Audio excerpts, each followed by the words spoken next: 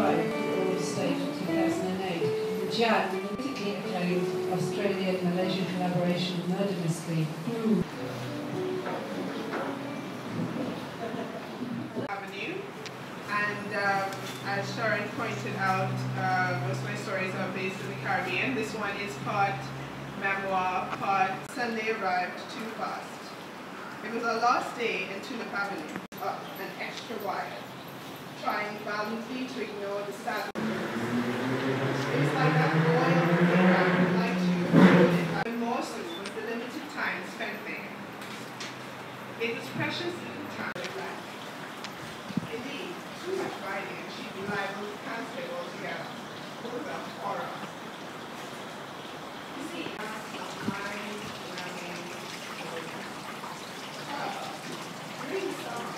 Grammy winners Flaco Jimenez,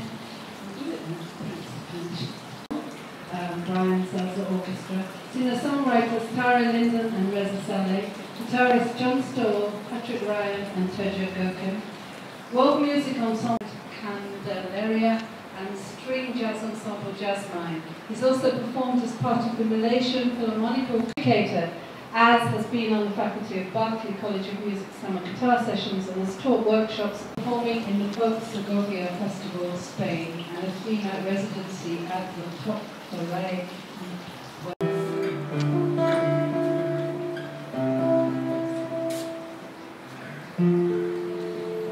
On my visit to Mandalay on the 2nd of December 2010, I visited Pudadoji, more simply known as Bengun Pagoda. An ambitious prophet claimed that the king would die if the structure was completed. An earthquake hit the... I think it's talking, the language doesn't mean anything to me, but I know it has value. Not just buy and take it home and leave it at home. And when somebody with some sense comes to work, you have to understand this.